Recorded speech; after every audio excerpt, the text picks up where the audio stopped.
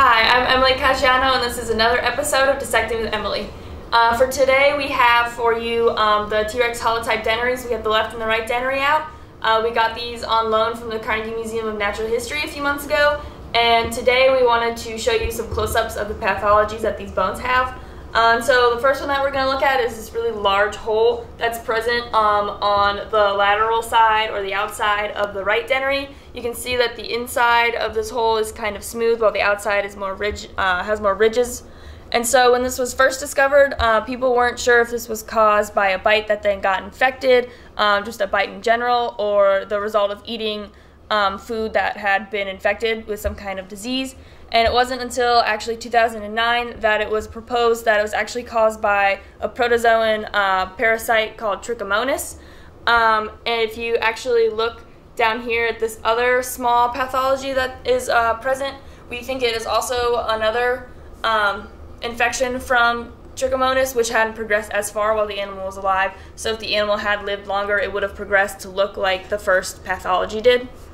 And so if we move on to the next pathology, kind of slide down here to the edge of the dentary, you can see that there's this kind of large area that we think provides evidence for face biting that the T-Rex often engage in.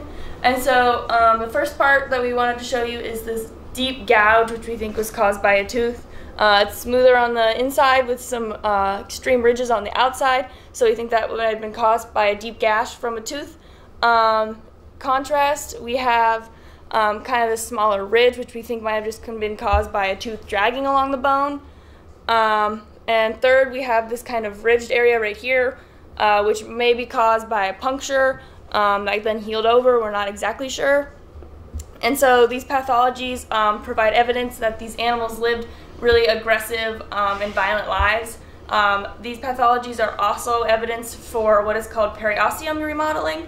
And so in life, all bones are kind of covered by a fibrous sheet called periosteum. And when a wound occurs, the periosteum then works to remodel the bone so that it can heal properly. So these are all healed wounds. But the problem that comes with this for paleontologists and scientists is the older the wound is, the harder it is to tell what happened because it's been more and more kind of remodeled and fixed by the periosteum.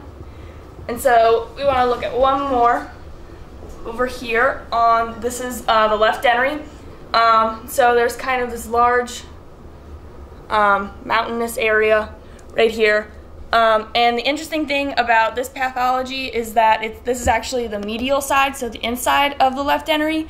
And so if this was due to face biting, it's kind of a weird orientation, and so it would be kind of something we wanted to look more into and how this could be caused by that behavior. And so this kind of shows that even though we think of the T-Rex as this top predator, they do still get wounded and injured and need to heal, as shown by these fossils. And so we're excited to look more into these bones as well as the other bones we have on loan from Carnegie and see what they hold for us. And so with that, I'm Emily Caggiano, and that's all for today.